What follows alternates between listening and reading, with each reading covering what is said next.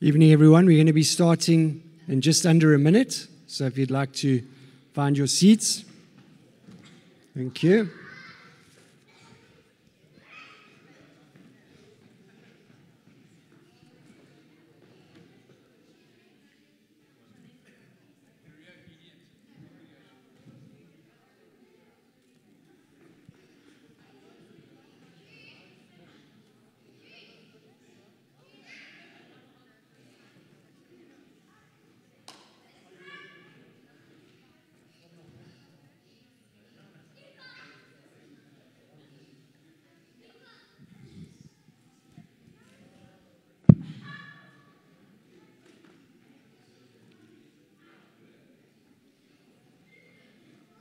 Right, good evening, everybody. Good to have you here at Fountain. Welcome to those joining us online as well. Great to have you with us. And it's good to be together again. I've been isolating, so it's good to be with community. Absolutely grateful that my family and I could pull through COVID as well. So, wonderful to be here. And we'd like to welcome any guests. If you are with us, visiting us for the first time, we'd like to give you a chocolate. Normally, we offer you a cappuccino or a hot chocolate, but our coffee bar or coffee shop is closed at the moment. Another announcement is that our golf day that we were going to have on the 9th of July has been postponed because of COVID, and that was in aid of the Malawi mission trip. And also, there's a couple of us were on a call recently about this new bill that's out, the Papuda bill. It's a real threat to our religious freedom. And I'd encourage you, please, to sign that petition. It was sent out on the church WhatsApp, and there are some forms in the foyer. If you'd like to fill that out, it's very, very important that each one of us sign that. It's not just for churches and pastors. It's literally for every one of us that profess Jesus as Lord. And so it's very, very important that we just take the time to do that, please. So if you can, fill it in. Those are available in the foyer, and you can put it in the box. There is a box there that you can put it in. And then on Tuesday evening at 7 p.m., we're going to be having an evening here at the church for those exploring the call of God on your life. And that includes a marketplace call as well. If you're sensing God's calling you to serve more or be more involved, or wanting to use your gifts, wanting to get more involved in the church, or start something at work, please join us this week, Tuesday, right here at Fountain. And then in Mhlali Baby Haven, which is on my left at the end of the car park over there, Kate and Richie are now going to be opening another ministry called Sharon's House. And that'll be a shelter for pregnant moms in crisis. And that's opening on the 1st of July. In the foyer, there is a notice there with a list of some of the needs that they have. So please grab one of those on your way out. By the way, our notice board has all these notices as well. In case you did miss anything or you want to take a flyer. There's also banking details as well for those that like to do EFTs. Next week, Sunday, we'll be joining Cameron McIntosh to go and pray at the Edge Hospital. That is near St. George's. So if you'd like to come in, we're just going to dedicate that basically to the Lord. We're going to just go and pray. They'll be opening up in early July. So please make yourself available for that next week, Sunday at 12 o'clock. And then the East Wing update. Warwick, won't you just come and lift that board for us quickly, please? So our East Wing, I don't know if you have all seen, but it's looking really good. It's looking like it's getting close to finished, and we have raised 636,000 Rand and need just under 1.5 million to finish paying for that. So if you'd like to give towards that, thank you. You can just mark that as East Wing or as the building fund. We appreciate every little bit that helps. And then said that just please also make sure you wear your masks at all times. And unfortunately, we're not going to be serving any coffee either at this point in time. So appreciate everyone just complying with that. Thank you. And then Sara, do you want to come up? We're gonna invite Sara up. She's going to be sharing the word with us tonight, and we're very excited. And just a reminder, when worship starts, our baskets are here in the front.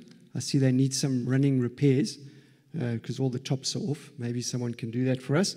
But our offering will be going towards missions and mercy. So thank you. Can we stretch out our hands to Sara and just pray for her? Lord, we thank you for Sara. Thank you for this word that you've put in her heart to share tonight, Lord. And we just pray that you would use this word so powerfully to touch us here tonight, Lord. Help us to concentrate and listen and absorb what she's saying. And Lord, as well, for those listening online, that they would not be distracted, but Lord, they would just concentrate and hear and absorb your word, your word that is life and truth. We pray this in Jesus' name. Amen. Over to you. Thank you, Sara.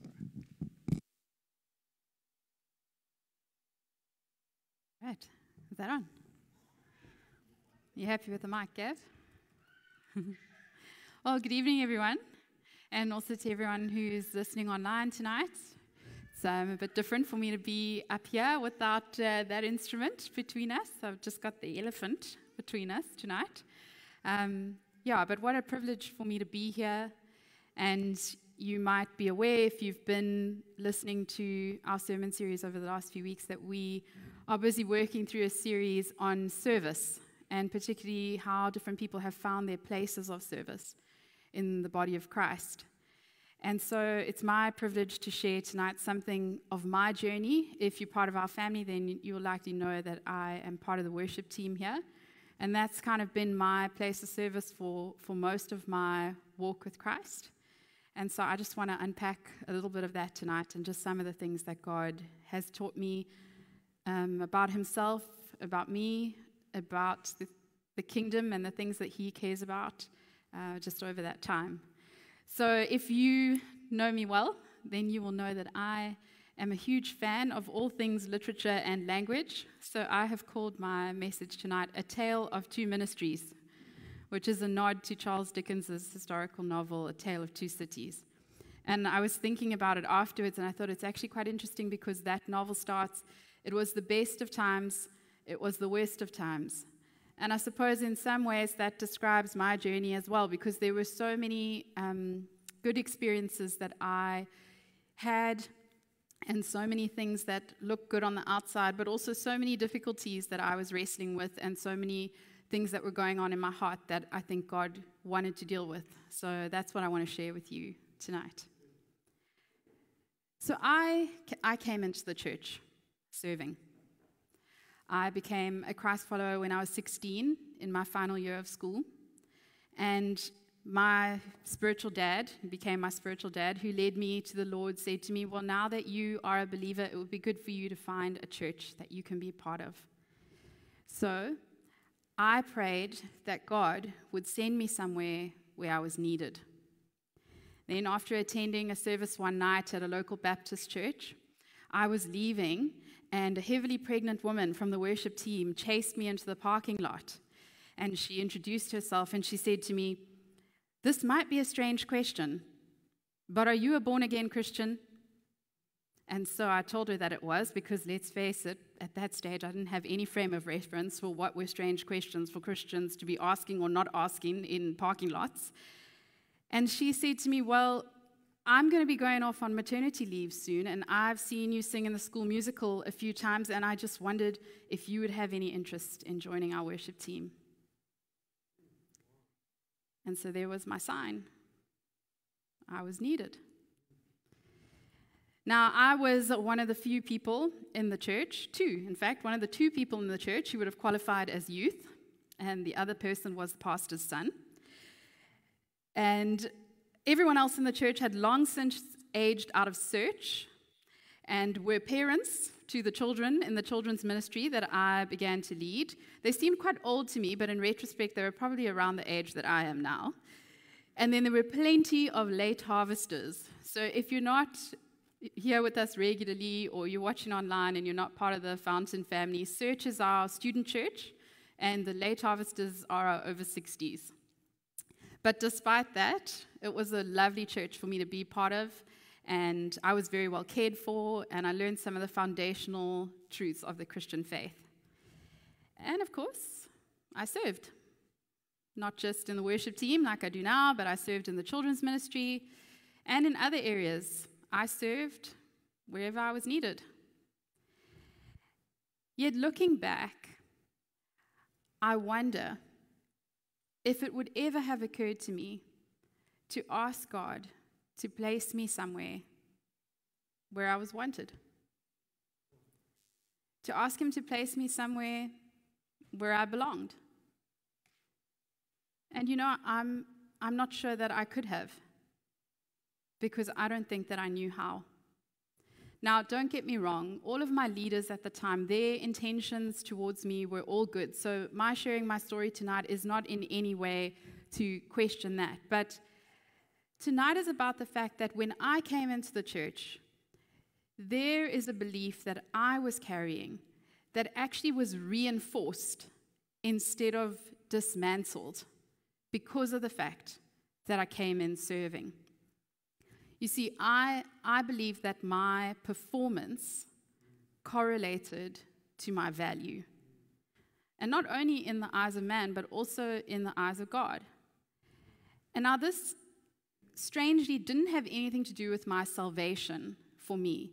By the grace of God, I really did believe that my sins had been dealt with once and for all. So this wasn't about me trying to earn my salvation or trying to find right standing with God. But it was just that I couldn't understand how God, or anyone for that matter, could love me or value me if I didn't have something to offer them. If I wasn't bringing something or adding value in some sort of tangible way that I could measure. You might say that I was like a child who believed that I was going to get an inheritance one day, but couldn't quite believe that the same father who was going to leave me the inheritance also loved and valued me in this life. So I couldn't quite believe that I now had a Father in heaven who wanted to connect with me, who wanted to care for me, protect me, provide for me, just because I was His daughter and because He loved me. And I felt that I somehow had to earn it. And I actually used to say, you know, it's not eternity that I'm concerned about, it's now that I'm not so sure about. And in Romans 8:32 it says, "He who did not spare His own Son, but gave Him up for us all, how will He not also with Him graciously give us all things?" And you know, it took me a really long time to start believing the second part of that verse. How will He not also, along with Him, graciously give us all things? So I believed this lie, and it began in my human relationships, and then I brought it with me into my relationship with God. I didn't believe that I had value apart from performance or service. I didn't believe that I was worthy of love just in and of myself. This is called self-hatred. Now, I know that sounds really intense, and the first time that I heard it, I was also tempted to just dismiss it. Phew, no, I wouldn't say that I hate myself. It does, it sounds really intense. But in reality, when we think about it, hatred is just the opposite of love. So what is love like? Well, in 1 Corinthians 13, we can read about the fact that love is unconditional. Love believes the best. It forgives. It keeps no records of wrong. It's patient. It's kind.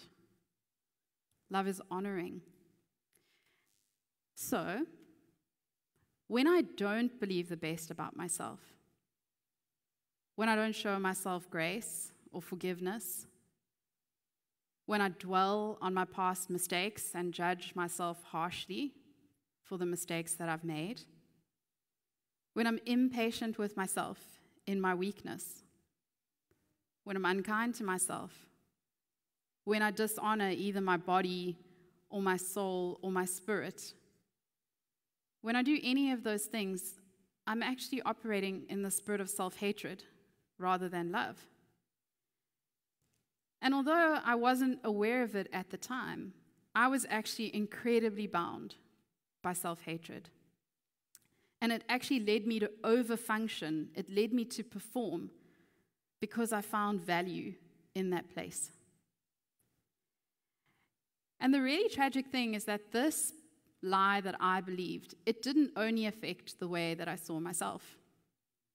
It also affected the way that I saw other people. Have you ever heard the saying, "You can't give away what you don't have"? Well, I had heard it taught, and I had even taught it myself repeatedly, that value didn't come from performance. But that was not what I believed in my heart. I hadn't received a revelation of that truth. I knew in my head that it was correct, but that truth hadn't made its way to my heart yet. And so it led me to judge people in my heart. Yes, I would say to them, belonging is more important than the team that you serve in. Or, the church is a family. It's not just an organization. Or church is not just about the Sunday services. Yes, I'd learned those truths. But that was not what I believed. And so this started to affect the way that I evaluated other people's maturity, their love for the body of Christ, even their love for God. I was judging them in my heart. See, I associated maturity with service, and not just for myself, but also for other people. Now, just to be clear, the problem was never with the serving, but it was what was going on in here when I was serving. Serving is biblical, and Jesus modeled servanthood for us during his time on earth. Maria preached this morning out of John 13, and if you haven't listened to it, I really encourage you to do so. What an incredible message, just of the humility and servanthood that Jesus modeled for us and encouraged us to walk in. So serving was not the problem. Outwardly, my service looked good. I was using the gifts that God had given me. But inwardly, something toxic had developed over the years, and it actually left me quite angry and disillusioned.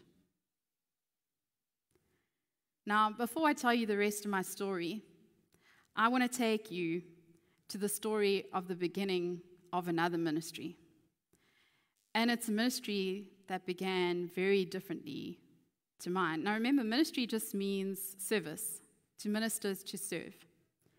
So if you have a Bible, you can turn there with me, but it's going to come up on the screen as well. We're going to go to Mark 1, verse 9. And this is the account of the start of Jesus' ministry. From verse 9 it says, "At that time, Jesus came from Nazareth in Galilee and was baptized by John in the Jordan. Just as Jesus was coming up out of the water, he saw heaven being torn open and the Spirit descending on him like a dove. And a voice came from heaven, 'You are my Son, whom I love. With you I'm well pleased.'" So there are a few points that I'd like to draw out for us tonight, just to contrast the way that my ministry in the church began in comparison to the way that Jesus' ministry began. The first point that I want to highlight for you is that when Jesus began to serve, he already understood what it was to receive from someone else's ministry. That's what it says in verse 9. He came so that he could be baptized by John in the Jordan. If you're not familiar with John the Baptist, that was the ministry that he had. He went around baptizing people in water, proclaiming the fact that Jesus was to come. So Jesus came to receive from him. Think about how different that is to what I experienced. I came in not really knowing at all what it was to receive in the church, but I came in serving. And I love the emphasis here at Fountain where we say, you should first be, and then you should belong, and then you should do. Because it just builds on that fact that we need to understand what it is first to receive and to feel like we actually belong in family, so that we're not just preaching the church as a family, but we actually live it, and then come to a place of bringing the gifts that we have to offer to serve the family. Now in verse 10 it says that Jesus saw heaven opened and the Spirit descending on him like a dove. Now I believe that this is what we would call being baptized in the Holy Spirit, and in fact all 4 Gospels have an account of Jesus' baptism in one way or another. They're not absolutely identical, but they all record the fact that the Spirit came to rest on him. So this must be significant. And I love Mark's phrasing. He says, he saw heaven being torn open. It's a much more active phrasing than the other 3 Gospels that talk about the fact that heaven was opened. And I love the image that it creates almost of this father acting in the significant moment in his son's life, a father reaching for his son in this moment. And we know that the Holy Spirit is significant because of what we read in Acts 1. After Jesus' resurrection, just before he ascends to heaven, this is what he instructs his disciples. He says, "Do not leave Jerusalem, but wait for the gift that my Father promised, which you've heard me speak about.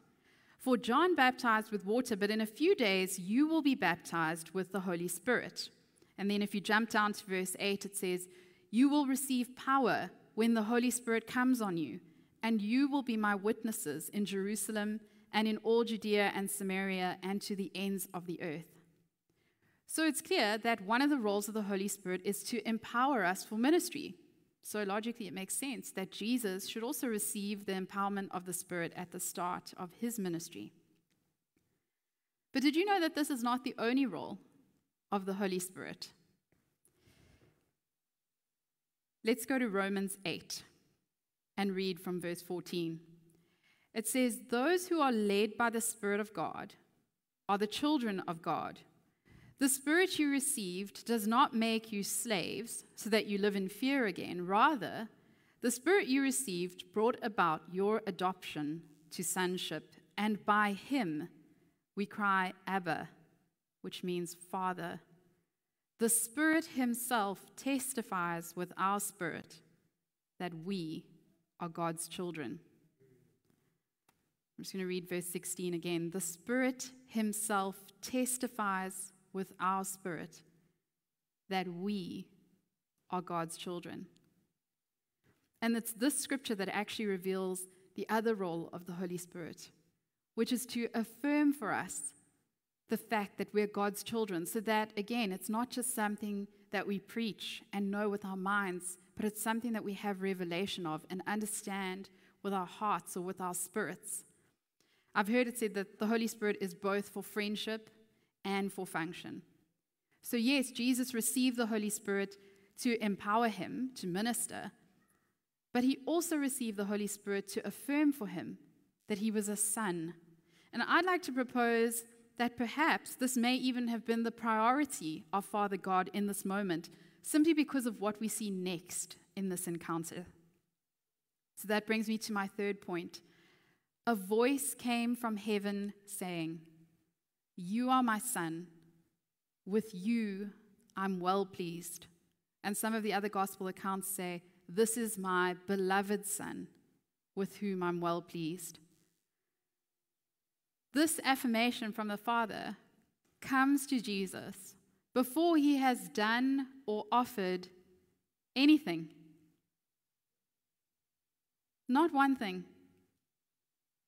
And he's being affirmed. And as I said, some of the other gospels say, "This is my beloved son." Beloved is an intensive form of loved. It means very much loved. This is my very much loved son. And in Matthew's gospel, he actually records the statement as being addressed to the crowd. "This is my beloved son, with whom I'm well pleased." And either way, although we don't know if it was addressed directly to Jesus, "You are my beloved son," or "This is my beloved son," addressed to the crowd, I know that as a child, there's nothing that we love more than to be affirmed by a parent both personally and publicly. To have somebody affirm us and stand up for us publicly is such a significant thing.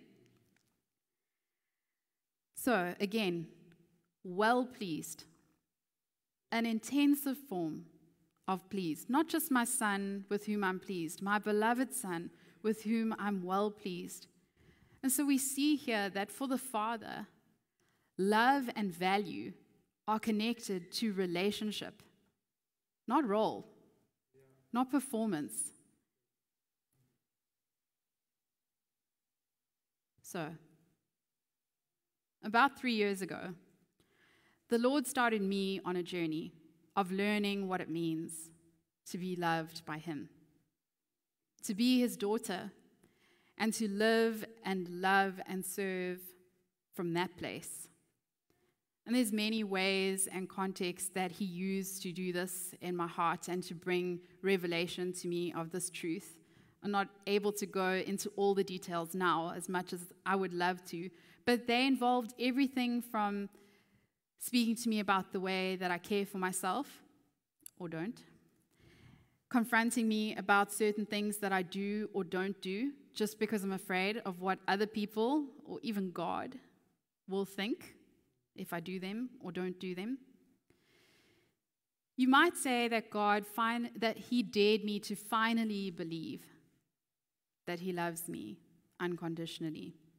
Again, I taught it, and I knew it up here. But He dared me to live like I believed it. And He challenged me to love myself and think about myself in the way that He does. To love myself unconditionally. To forgive myself. To keep no records of my wrongs. To be patient and kind to myself, to honor myself, because this is how He loves me. And you know, on my journey of service, I've come to realize that God, He doesn't need me to serve Him. He is the God who speaks a word and forms universes. I mean, if anybody has the right to say, if you want something done properly, do it yourself, it's God. Yet, why doesn't He? For those of you who knew the late Barry Stradom, you would likely have heard him say at one point or another that God is relational above all else. And I must say that I have found this to be true. And I've also found that service, the act of partnering together with God, is actually one of the things that God loves to connect around. He loves to build with His children, not because He needs us, but because He wants us. And that's the very thing that I couldn't see when I came into the church 18 years ago. I couldn't conceive of a God who simply wanted me. I prioritized function over family, and I prioritized service over love. But there are verses in Scripture like Hosea 6, verse 6, that says, I want you to show love, not offer sacrifices. I want you to know me more than I want burnt offerings. That's the way the New Living Translation phrases it. So now when I serve, I do it from a place of knowing that I'm wanted by a Father who loves me. There's nothing, not one thing, that I could give to Him that He could not have by simply speaking a word. But what I give to Him and what He receives from me and what He gives to me and what I receive from Him, we now exchange in a love relationship. And we get to delight in connecting with one another in that process. The author C.S. Lewis once said, God does not want something from us. He simply wants us. And you know, this revelation of God's love and acceptance in my life has also impacted the way that I see others' service, and also the way that I lead them in service. Now I no longer see other people's value as correlating to their service or what they bring, because I no longer see myself in that way. I'm now finally able to give away what I've received. So there's greater freedom in the way that I serve, but also greater freedom in the way that I lead. Because it means that when I come to serve, I have an expectation that I'm going to connect not only with God, but also the people that I'm serving with. And it means that there's an atmosphere, and I feel like we've heard this so often over the last few weeks, there's an atmosphere of we get to, not we have to. Now, I sincerely believe that service is one of the ways that God loves to connect. It's not the only way, but it is one of them. And now I'm not just doing it for Him, but with Him. And I have come to think of this as the process of being rooted and established in love, the way that Ephesians 3 talks about. And I hope that I'm coming to some kind of grasp, like Paul writes in that scripture, of how high and how long and how high and deep the love of Christ is. And as I finish with sharing my story tonight, I would love to pray that prayer that Paul prays for the Ephesian church over each one of you tonight. Because I feel like one of the things that prayer does really well is it highlights the truth that it's actually the Holy Spirit that gives us revelation of God's love and gives us revelation of the fact that we are sons and daughters. And so tonight, just as we go into ministry and as we go into a time of worship, that's what I really want to pray that the Holy Spirit would do in each one of our hearts. So if I can just invite Liam and Joel and Sim and Jono to come up. Yeah, I'd just love to pray with you.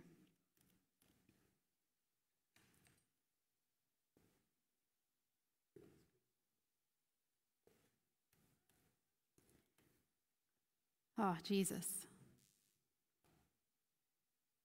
We just honor you tonight, Lord God. We thank you so much, Lord, just for what you purchased for us at the cross. We thank you for your word that says it's for freedom that Christ has set us free.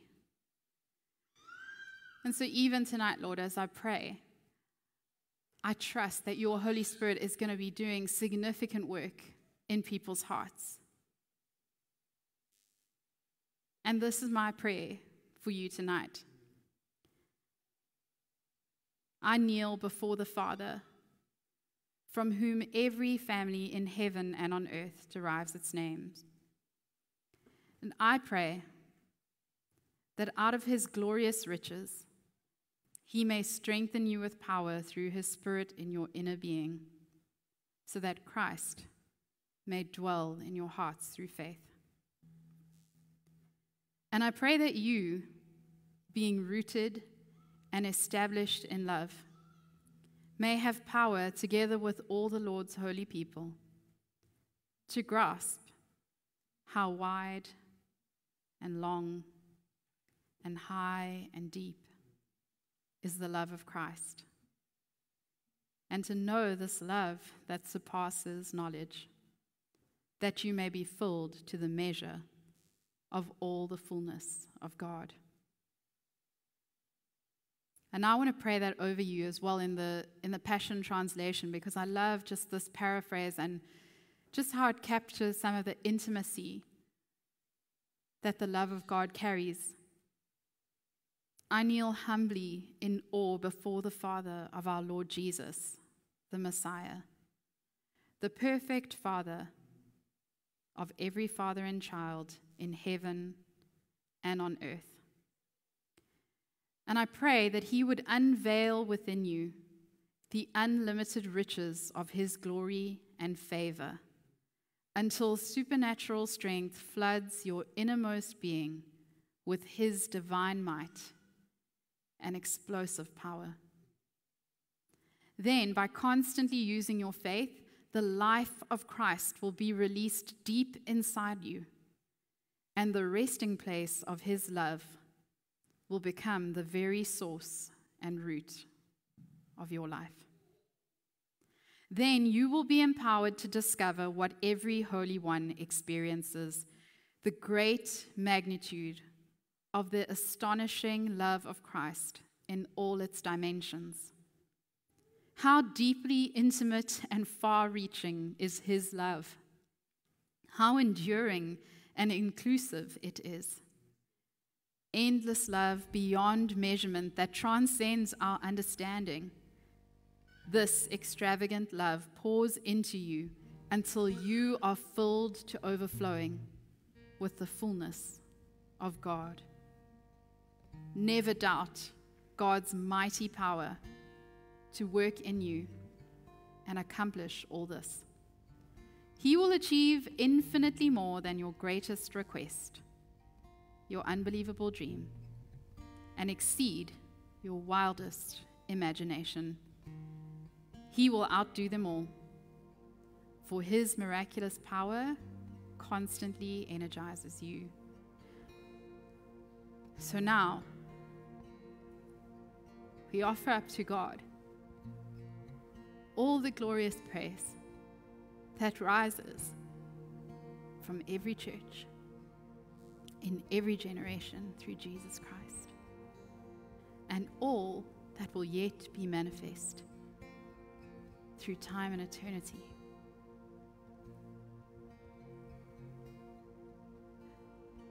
Yeah, I had some words for people that I felt like might be significant tonight. Just in God ministering to people's hearts and just revealing his love to them. And I just want to say, just as I share these, you are most welcome to claim any part of these words that you feel resonate with you, for two reasons. One, because I don't hear the Lord perfectly, but two, because I don't believe that God needs to give you a prophetic word to meet you where you are. So if there's anything tonight that you think, yeah, maybe that's something that God wants to deal with in my heart, then I just invite you to respond to them tonight.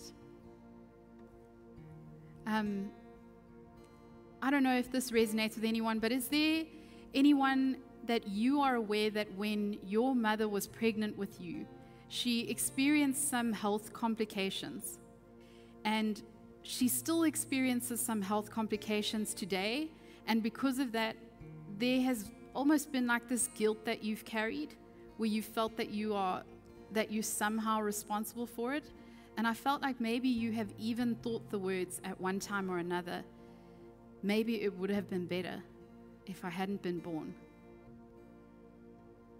Anyone who that resonates with, that you wrestle with the fact that maybe it would have been better if you weren't born. I realize some of these things they're quite vulnerable to say yes to. So even if there is something that later you want to just come and find me in the worship and just receive prayer, that's totally fine. And then someone here tonight where I believe that for about the last year or two, you've experienced really high levels of anxiety. And the phrase that I kept seeing is it's like the earth spinning on its axis, and you feel that if you stop, everything will just fly off into space. But you know that you need to stop because you've started to experience some health issues. I felt specifically like heart palpitations or near panic attacks, where you know that you need to deal with the anxiety that you're facing, but you're not quite sure how. I'd love to pray with you tonight if that's something that you're wrestling with. And then I believe there's somebody, I think that you're a woman, but I might be wrong, and that's somebody who moved house or moved city and around that same time experienced some kind of trauma. And I feel like you have had professional help in dealing with the trauma, but your memories of that time are still quite traumatic for you. And I felt like the Holy Spirit really wanted to bring healing to that area tonight. I'm not sure if it may have happened when you were 13 or 14, or if it happened around the years 2013, 2014. I might be wrong on those, but if there's anybody that would like prayer for something like that, I'd love to pray with you. And then just finally, I saw a picture of somebody. I think that you're a man, and I saw that you had made an error at work where you had filled in something incorrectly, I think on a form, and the result was that it had cost your company some money. And although it's in the past and everybody at work has moved on from it, I feel like you carry a fear of making mistakes when it comes to your work. So also, I'd love to pray with you. And just for anyone during the worship, if there's somebody who would like prayer for something where you feel like, this is just something that I wrestle with when it comes to believing that God loves me, or believing that I have value just for who I am. I've been created with value. I'd really just love to pray with you at some point during the worship time. So we're going to worship, and Liam is going to lead us. Liam, I really felt like tonight I needed to just honor you publicly, just for what you carry as a worship leader and just how you've grown as a worship leader as well. I have so much respect for you as a leader, and I just wanted to say to you that I have insiders, who tell me about how you prepare for worship. They're here tonight. And I know that you're so diligent in how you prepare, and you're so teachable.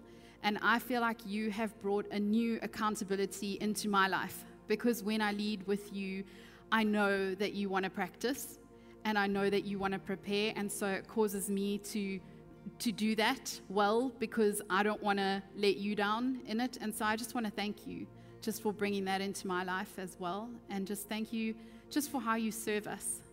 And we just know that, that we can always look forward to just encountering the presence of God when you lead us in worship. So thank you. Yeah.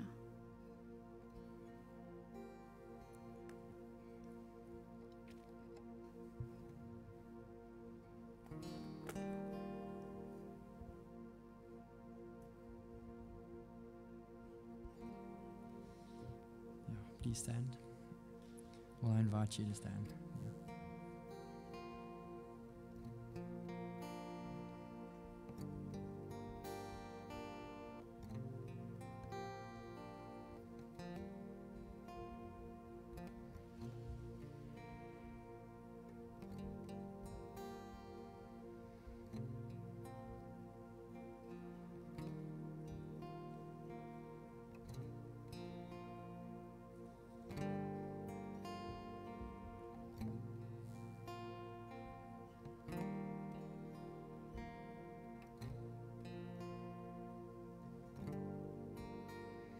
Dad, thank you that you're here.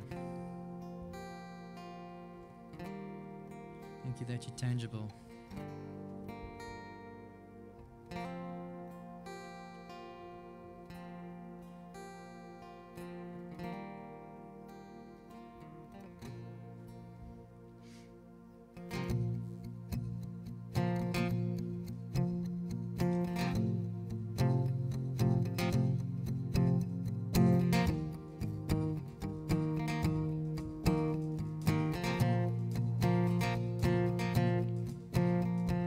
Turn your ear to heaven and hear the noise inside, the sound of angels, all the sound of angels' songs, and all this for a king. We could join and sing, and all to Christ the King. How constant, how divine, this song of ours will rise. Oh, constant, how divine, this song of ours will rise. Will rise, and so praise Him, oh praise Him. He is holy,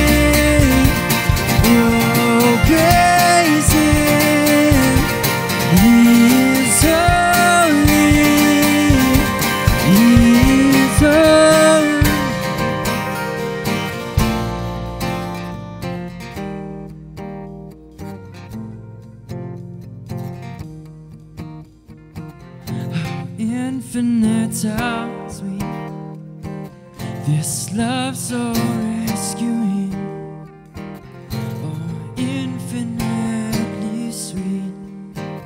This love so rescuing, this great love, this great love, this great love, this great love that has redeemed, this great love that has redeemed. That's what we sing. That's what we sing. Oh, praise Him. Oh, praise Him. He is holy. He is holy. Oh, praise Him.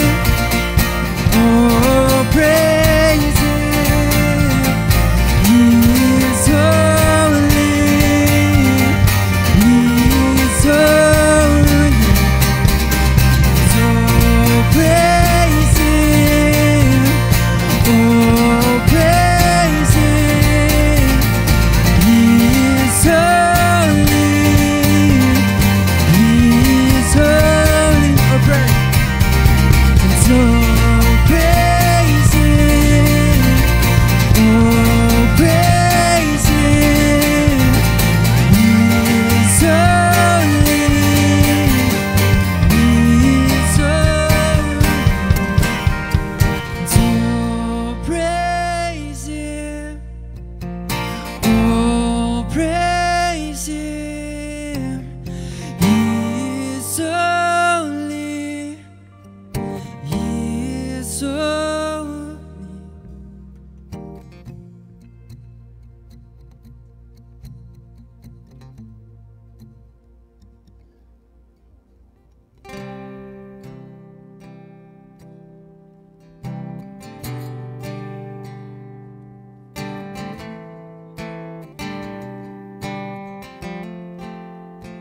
And I choose to worship, I choose to bow.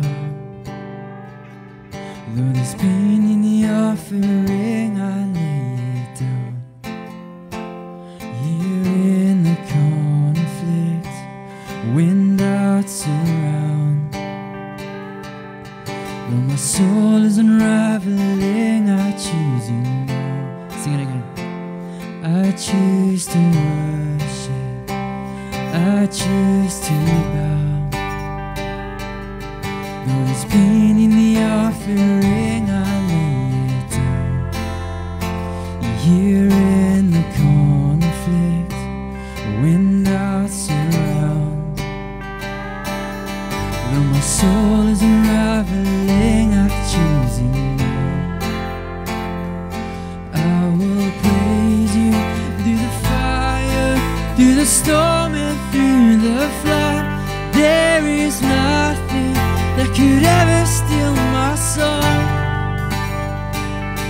In the valley, you are worthy, you are good when life is not. You will always and forever be my song.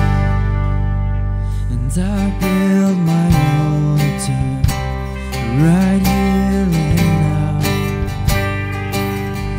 In the midst of the darkest night, it won't burn out. For you are perfect, no matter what. Yes, you are. In the joy or the suffering, I sing it loud.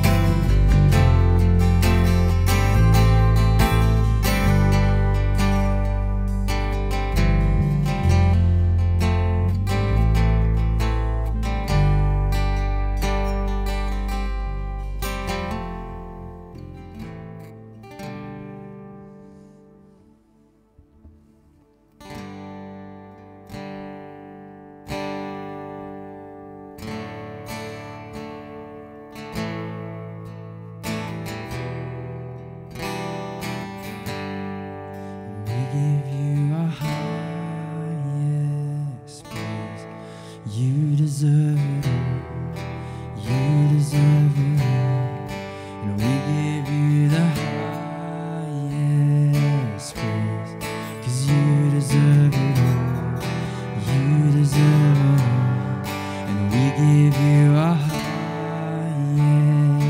praise, 'cause you deserve it all. You deserve it all.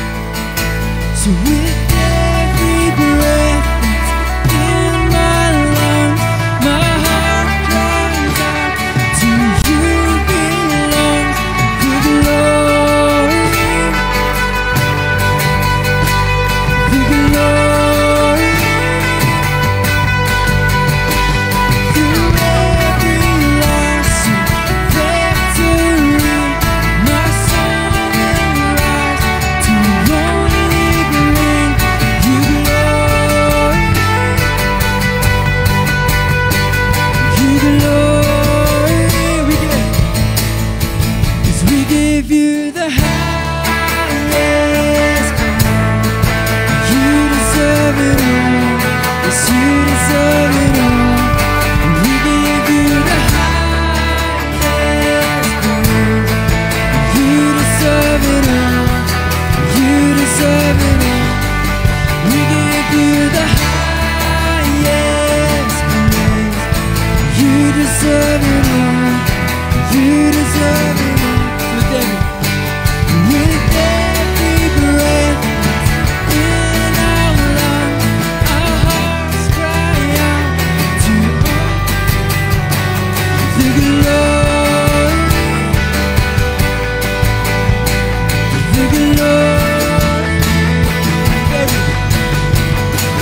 With every loss and victory, my soul will rise to only bring you glory, you glory. We give you the highest praise, 'cause you deserve it all. You deserve it all. We give you the highest praise. You deserve it all. Yes, you deserve it all. And we give you the highest praise. Lord, you deserve it all. You deserve it all.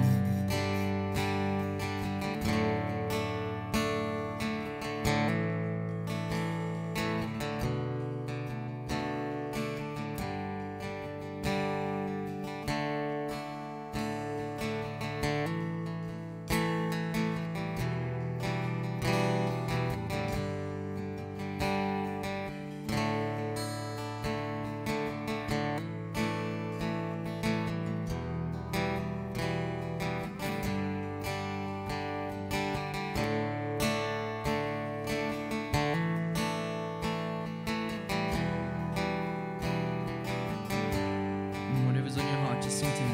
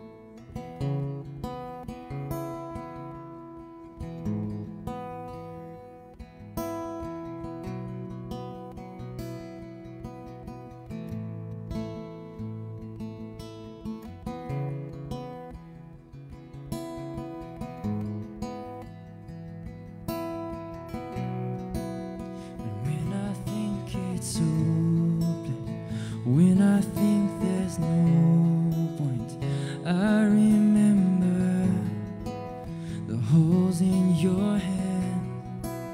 And when I feel I'm worthless, when I feel I'm no good, I remember the holes in your hands. And when I think it's hopeless, when I think there's no point, I remember the holes in your hand. And when I feel I'm worthless, when I feel I'm no good, I remember the holes in your hands. And when I think it's hopeless, when I think there's no points, I remember the holes in your hand. when I feel I'm worthless, when I feel I'm no good, I remember the holes in your hand. Now I believe you, I believe you, I believe you when you say, now I believe you, I believe you, I believe you when you say that you make me holy, you make me worthy through the blood that you spilled on that fateful day. You make me holy, you make me worthy. You're the one who calls me out and tells me I am found. And when I think it's hopeless, when I think there's no point, I remember the holes in your hands. And when I feel I'm worthless, when I feel I'm moving, I remember the holes in your hands. When I feel I'm worthless, when I feel I'm moving, I remember the holes in your hands. Now I believe you, I believe you, Lord, I believe you when you say that you make me holy, you make me worthy through the blood that you spilled on that fateful day. You make me holy, you make me worthy. You're the one who calls me out, tells me I am found. You make me holy, you make me worthy through the blood that you spilled on that fateful day. You make me holy, you make me worthy. You're the one who calls me out, tells me I am found.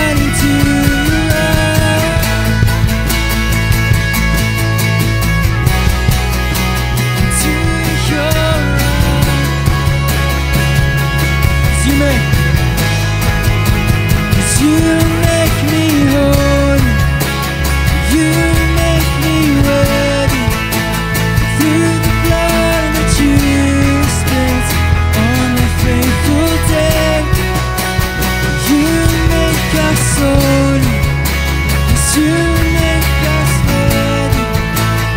You're the one who calls us out, tells us we are found. You make me whole, you make me ready. You're the one who calls me out, tells me I am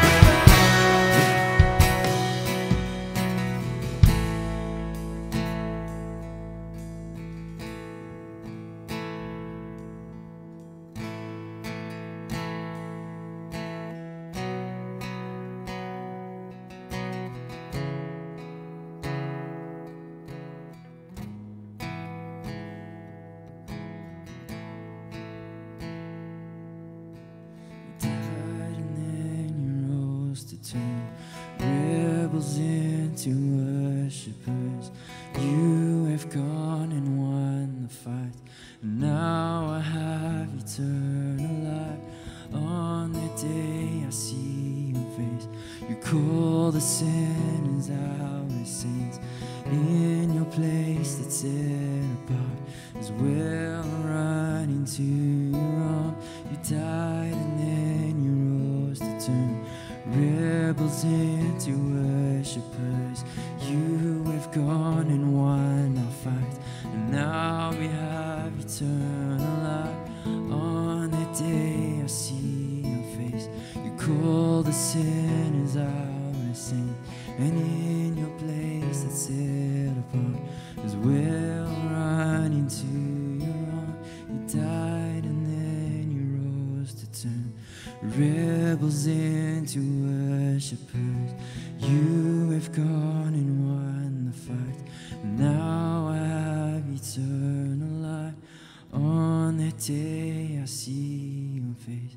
You call the sinners out as saints, and in your place that's set apart, as well run into your arms.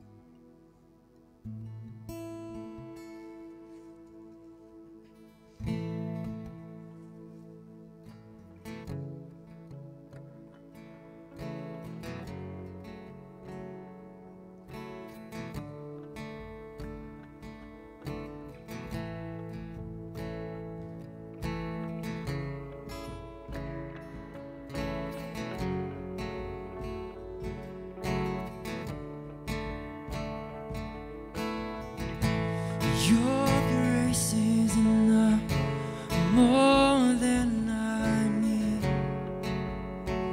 At your word I will believe. I wait for you, draw near again.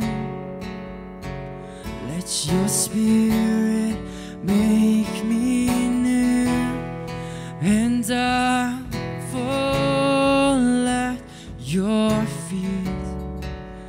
I will fall at your feet, and I will worship you here.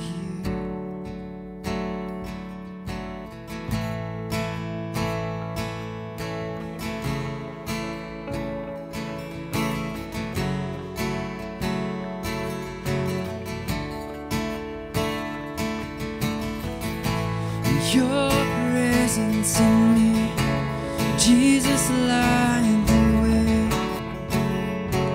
By the power of your word, I am restored, and I am redeemed. By the power I am free, and I will fall your feet. I will fall at your feet, and I will worship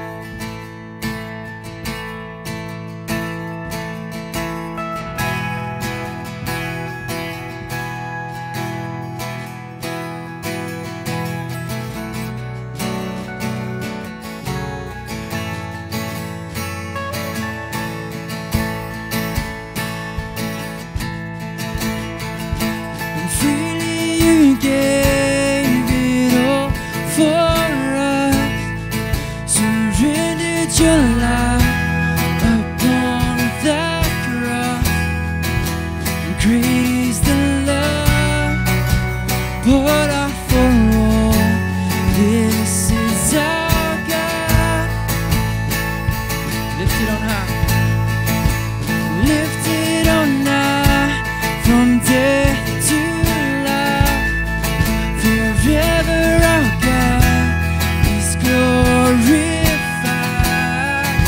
Servant and King, rescued the world. This is our God. Freely you gave, and freely you gave it all for us. Surrendered your life upon that cross.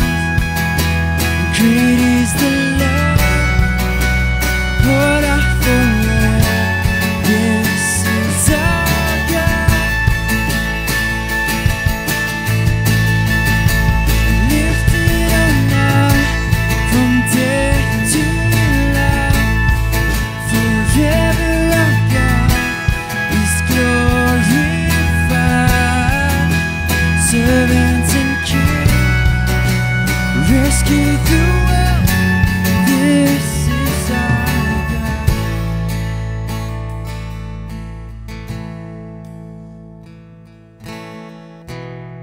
And I will fall at your feet. I will fall at your feet, and I will worship you here. And I will fall at your feet. I will fall at your feet, and I will worship you here. And I will worship you here. So I will worship you here. I will worship you here.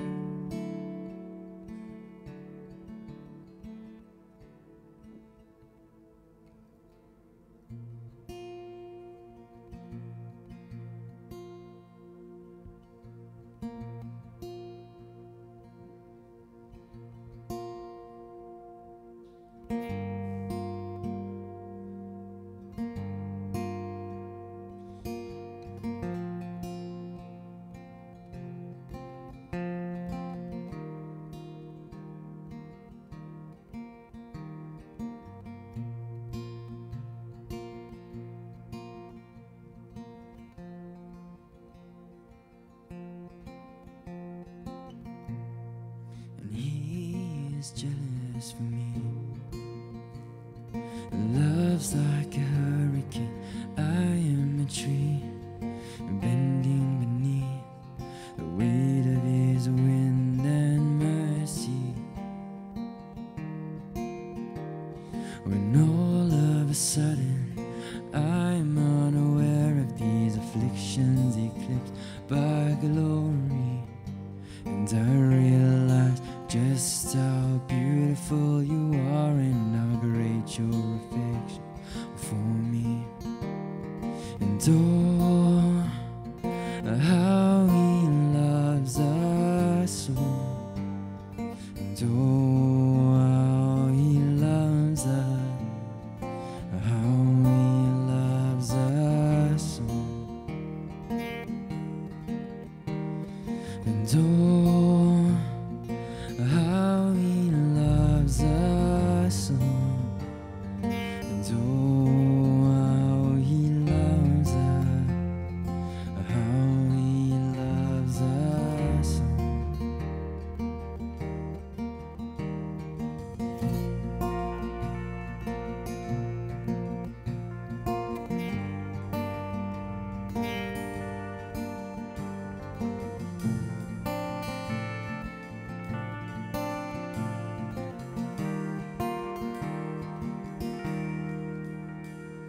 And we are his portion, and he is our prize. We're drawn to redemption by the grace in his eye. If grace is an ocean, we're all sinking. So heaven meets earth like sloppy wet kiss, and my heart turns violently inside of my chest. And I don't have time to maintain these regrets when I think about the way. So when heaven meets earth like sloppy wet kiss, and my heart turns violently inside of my chest, I don't have time to maintain these regrets when I think about the way He loves us. Oh, how He loves us. Oh, how He loves us. Oh, how He loves. Yes, He loves us. Oh, how He loves us. Oh, how He loves us. Oh, how He loves. Yes, He loves us. Oh, how He loves us.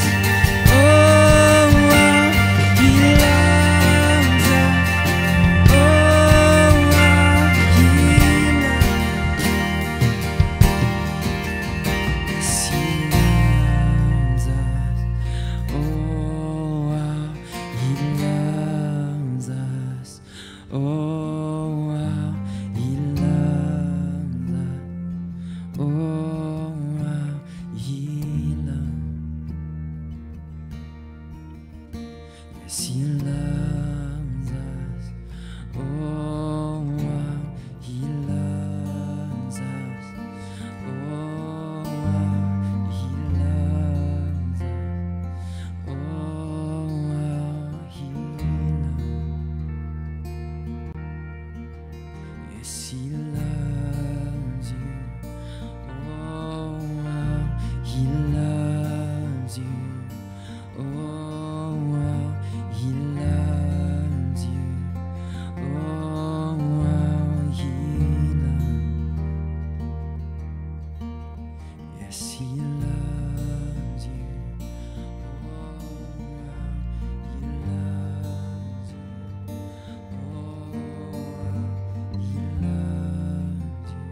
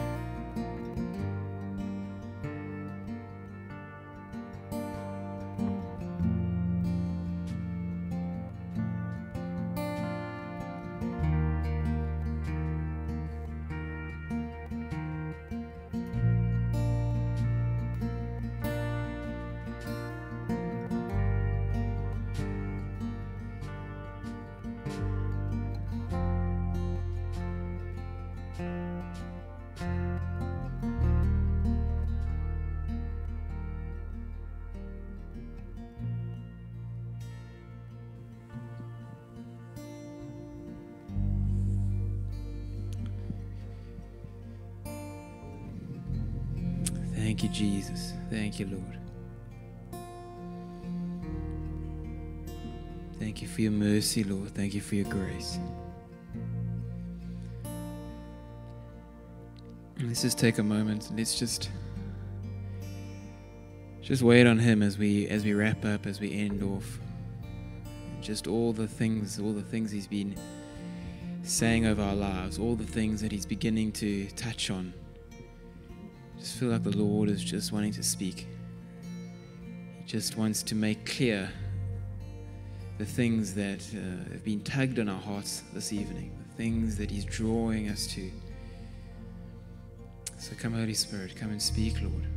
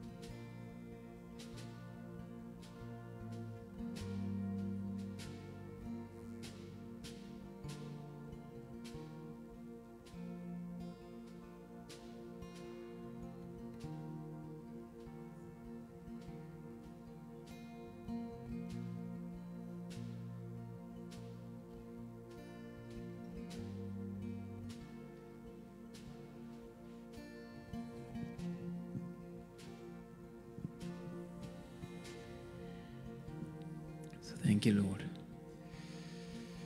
Thank you for your mercy. Thank you for your grace. Thank you for your love. I just pray of us as we end off now. Just pray for freedom. And as Sara was sharing tonight, Lord, that we become people who know, first of all, that you are loved. And it's not about what we do or how we act, but it's our being and it's our identity and it's how we live and who we are. So break free in Jesus' name. Break free from control. Break free from action and do and more. We pray we just come back to that Father's heart this week, Lord. Reveal yourself. And as I was sitting there, I was just, what do we pray? What do we say, Lord? How do we become more intimate with you? And I felt like the Lord was just saying, just ask. Just come, Lord. And so this week, it's just a prayer of come, Holy Spirit, come, Lord. And He will take over. He will speak. He will move. So come, Lord. In Jesus' name. Amen. Thank you, guys. Bless you. You guys are amazing. Bless you. Thank you, guys, for joining us. We're going to keep on soaking if you want to. If you want some more prayer, we are still here. The coffee shop is not open, unfortunately. But we're going to end there. So stay as long as you want. Have a chat, have a conversation. Stay for a while. Soak as long as you want. We'll be here for prayer if you need. But that's how we're going to end it. So bless you guys. Amen.